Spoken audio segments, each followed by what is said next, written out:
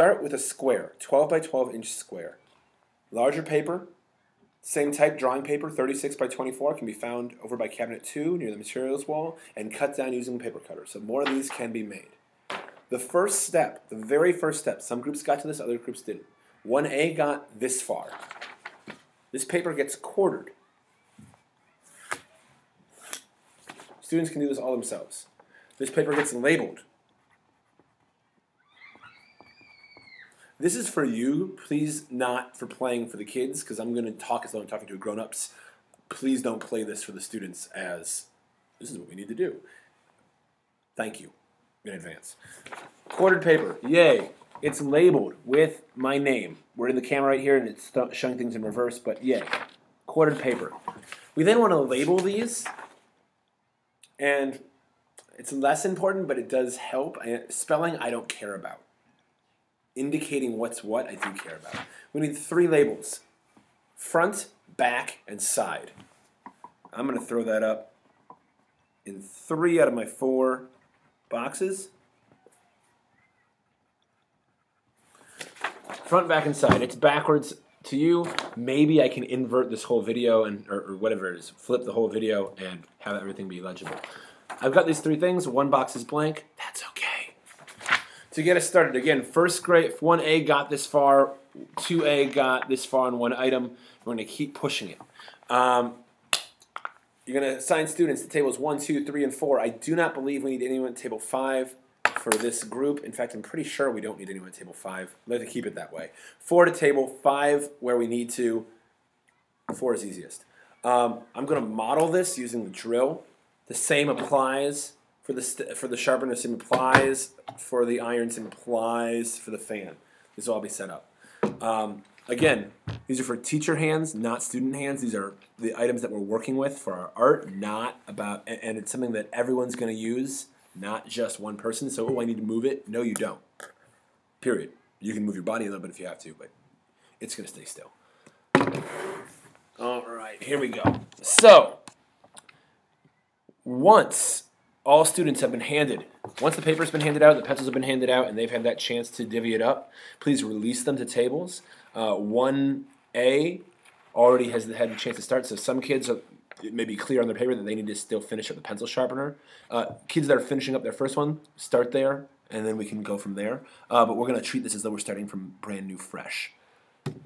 I'm sitting at one end of the table. I can see, and you can see, the side of our object. The cool part about this, we only have 1 box for side because all these items are fairly similar on the sides. There's no major differences.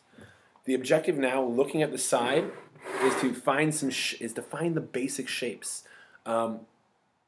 Analytic cubism, earliest cubism that we're looking at was about pulling out finding geometric shapes and curves inside of everyday items, pulling those pieces out and putting them back together.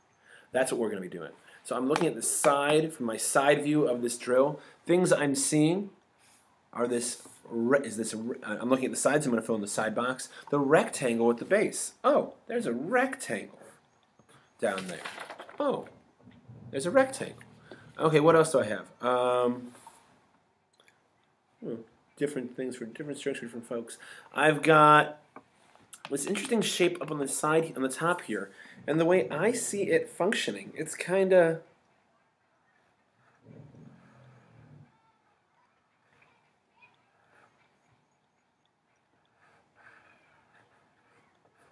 It's not about high detail either. It's about just drawing what we see, finding the simplified shapes.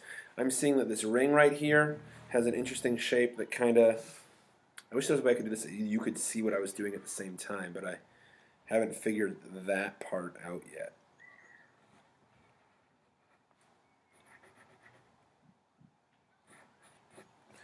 Okay, the ring, and then I see this part up here has kind of...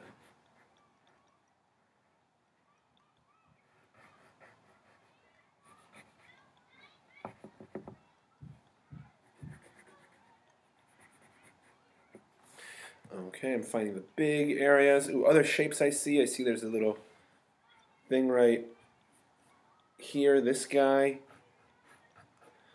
Okay, I see part of the trigger there is a cool shape that looks kind of alike. I see. What else do I see? I want to look at this thing from the side. Down on grid,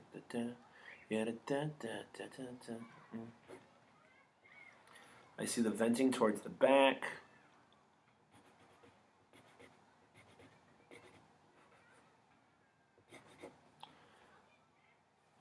I'm not going to see it all. I see the very hint of this back circle here. Well, and again, I'm going quickly so that, I don't know, you guys can keep moving. But what I end up with is not a drawing of the item, but a drawing of the shapes I see. So this guy, I'm kind of noticing it. Where was I noticing it? Oh, there's the detail on the side here. Okay, the front of the drill, I've got some attempts at that area. The very back, the side of the circle here is right here. So it's almost like disassembling into the shapes, and not even the parts, into the shapes that we see hiding inside. None of these are perfect. None of them are going to be. These can also be simplified. There is no problem with that. It's not going to be perfect. We don't want it to be perfect. There's no you're doing it wrong, right? We know that. Once a student finishes there, they can check with a neighbor. Hey, are you done? Oh, can we switch seats? Meaning, I'm moving the drill right now for the sake of the camera, but instead I would move from here over here and then get this view. All right. And then I would draw what I see from the front. So I'd repeat this process. Okay, what do I see? Well, I'm looking straight down this drill. I see a series of circles, actually. That's kind of cool. What else do I see? Oh, I see the kind of the base, and I see this cool thing that's part of the battery pack.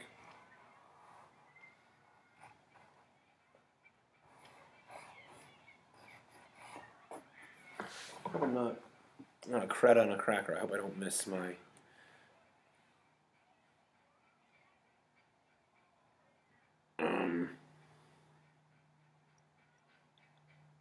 Sorry, this is the wrong time to do this.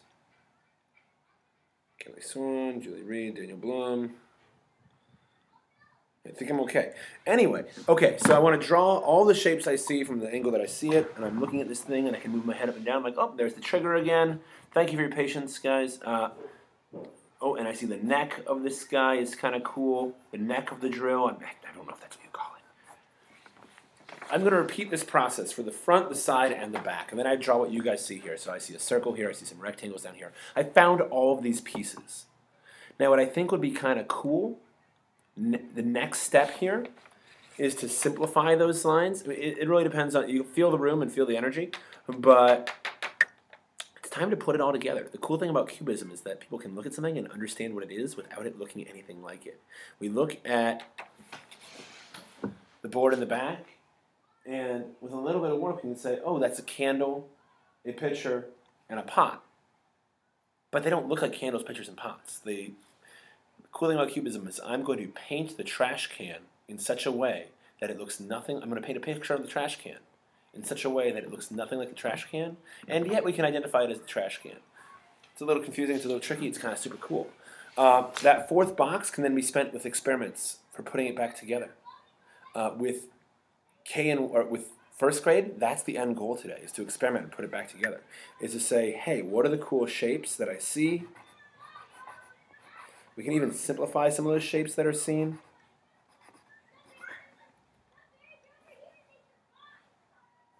By putting pieces together, we can, and simplifying as we go.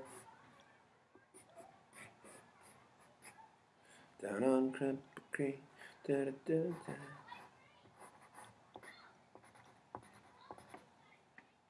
Let's see, what else do I have? Oh, cool, there's the trigger. And the trigger is time. Walk away, walking backwards. Is it going to look anything like it's supposed to? It might, but there's no guarantees that it will. There's no guarantees that it will. Let me see, what else do I want to include here? I would like to include other stuff that I see. Oh, I see. Cool. I've got that whole platform that I want to play with. All right, the angles don't have to make sense. Now this is what I got, just kind of going after it. Who knows what someone else might get? But this is my drill. You know, who knows? This is my experiment with my drill. I'm trying to include the parts that I have and then put them back together. Is that clear? Is it evident? I don't know, but it's something. And it can work. So with the first graders, we really want to take our time and get to this point. That'll be awesome. If there's then, hey, I'm done. Oh, cool. We can talk. We can then once you've reached this point, once the students have had a chance to experiment with their ideas, then it's right. I kind of want to start over, but I don't want to start over. So thank you for bearing with me. When first grade reaches this point, I would like them to compare and contrast with each other about what's going on. And once they've had a chance to check in with each other, like maybe even just circle the table, walk around, literally stand up and walk around and check out what their neighbors have tried. It's not a criticism thing, it's an opportunity to share what you're working on. Then we can do a rotate to the next table.